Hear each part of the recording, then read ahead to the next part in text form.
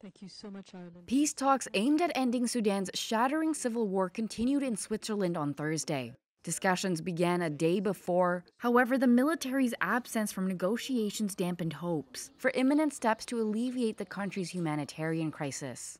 The paramilitary Rapid Support Forces sent a delegation to the talks, but direct mediation will be impossible without the army present, U.S. Special Envoy Tom Perriello said this week. We will not be able to do in-person mediated talks with the parties if the parties are not there, even if one party is not there. Instead, participants including Egypt, the UAE, the United Nations, African Union, East African body IGAD, and experts would consult on roadmaps for a cessation of violence and carrying out humanitarian aid deliveries.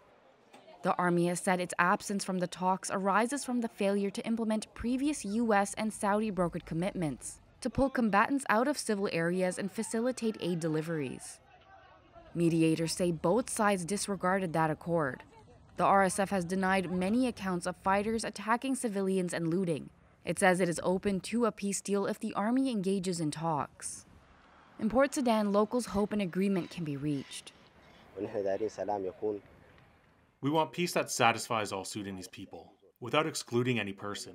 I hope that people go back to their homes, and the rest to support those who have been affected, lost their homes, those whose homes were destroyed. We are supporting anything that would lead to an end of the war, with an agreement of everyone in a way that satisfies all people, all over Sudan. UN officials have warned that Sudan is at breaking point, and that without a larger global response, there will be tens of thousands of preventable deaths from hunger, disease, floods, and violence in the coming months. The war erupted in April 2023 amid disputes over how to integrate the army and RSF as part of a transition from military rule to free elections. The world's worst humanitarian crisis has ensued, with half the 50 million population lacking food and famine taking hold in part of the North Darfur region.